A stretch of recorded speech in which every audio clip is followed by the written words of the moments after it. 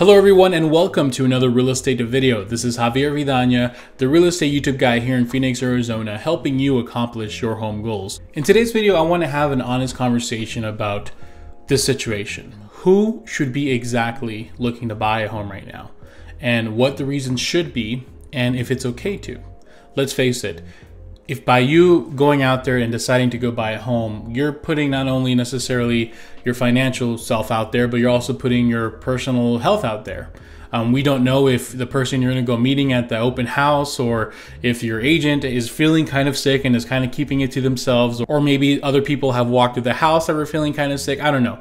You just don't know the situations, right? There is no intentions to this video other than just talking about this, because whether I say not to buy or to buy, the fact of the matter is there is a group of people out there that will need to be moving. Maybe you were thinking about being in this category and you're kind of holding back and you need some guidance, or maybe you were and you just feel anxiety about the whole situation. So the home buyer in the next few years is going to look a lot different than the home buyer that we've seen for the last 3 years.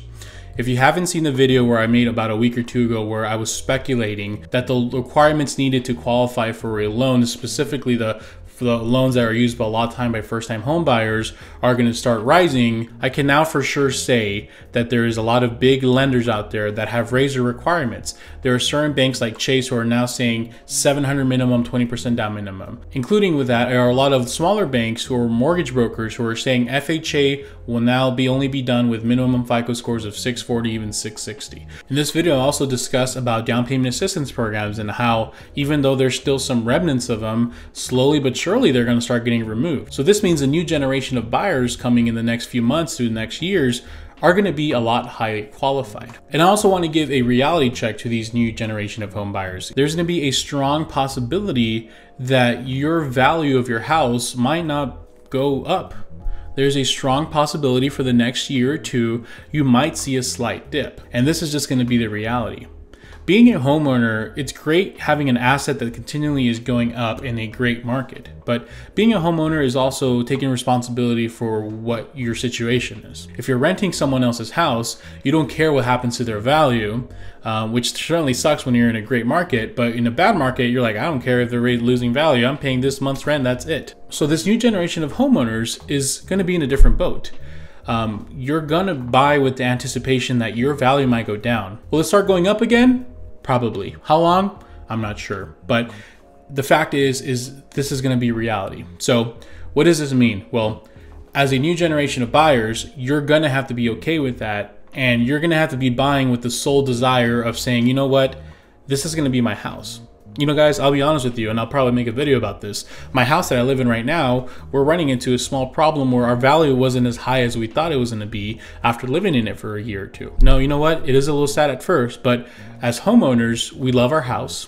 We love the neighborhood we live in, and we can afford the monthly payment. And we know that it's a fixed interest rate, so it's going to be pretty straightforward there. As responsible homeowners, we're willing to take responsibility for that and willing to ride the wave of the value of the house. And if it goes down for a bit, hey, you know, we'll stick it out for a bit. And if, you know what, we hope that it keeps going up and we hope that it continues, but, you know, long term, we're going to be in this house for the long run. So these new generation of home buyers not only have to be more qualified, but they're going to have to be willing to buy a house for a longer term. So, you know, the days of having a house for 2 or 3 years and then selling them to buy another one, I think are gone for the time being. So now that I've given you a reality check, and once again, speculative, I could be wrong, hopefully I'm wrong, like I'll continue to say, let's talk about what are the 3 things I think a buyer needs to have and if they're interested in buying a house right now. First and foremost, I want to start with this. In my live chats that I have every other day here on my channel, if you haven't checked them out, subscribe to the channel. I like to go live and we get about, you know, maybe a group of 200 people that join and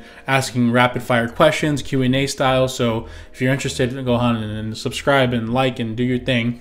But people are always asking me, should I buy or should I wait? And one of the first things I always tell people is you need to have a high sense of urgency.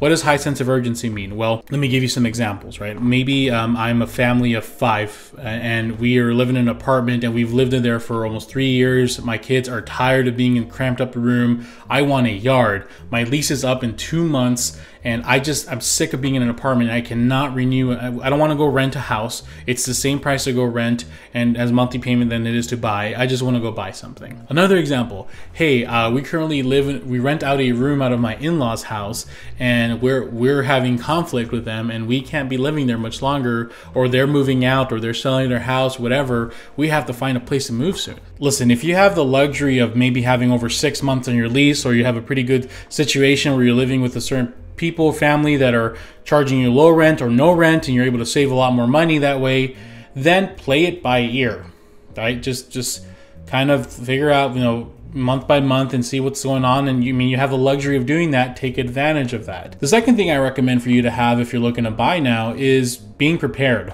What does being prepared mean?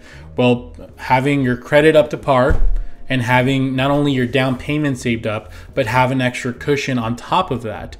Maybe if you were planning on paying some closing costs to get a better deal, having the down payment and closing costs, and then some cushion on top of that. Once again, the new generation of buyers that we're going to be seeing aren't going to be relying on assistance programs, or if they've had lower credit, they're not going to be able to purchase until they get a little better with their credit situation. How many months of cushion? Well, once again, I'd love to throw a number here, and I know a lot of the people on online love to throw a number here, and if you don't have this month's reserves, shame on you, right? I'm not that way. Listen, you know how much money you make, you know how much you need to have saved, you know how much your spending habits are. Everybody has a certain month minimum they need in their bank account to feel comfort, whatever that is for you.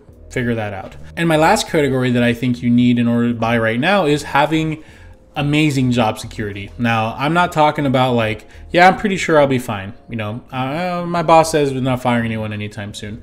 No, I'm talking about like you know in your heart and soul that with everything happening, you are still going to have a job regardless of what's going to happen in the next few months. As long as you continue to show up for work, you will be fine. This is something you just know by intuition.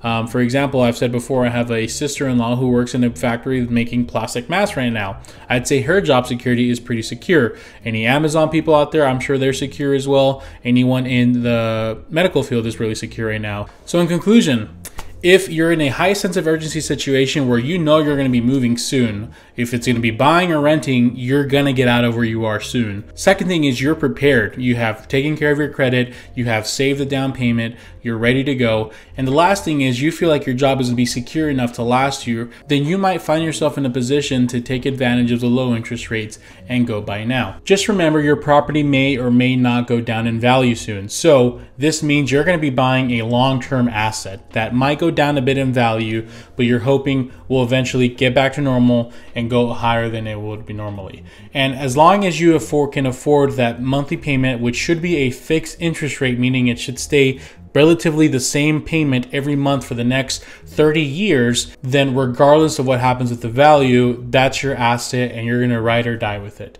Make sure you don't get a monthly payment out of your comfort zone right now.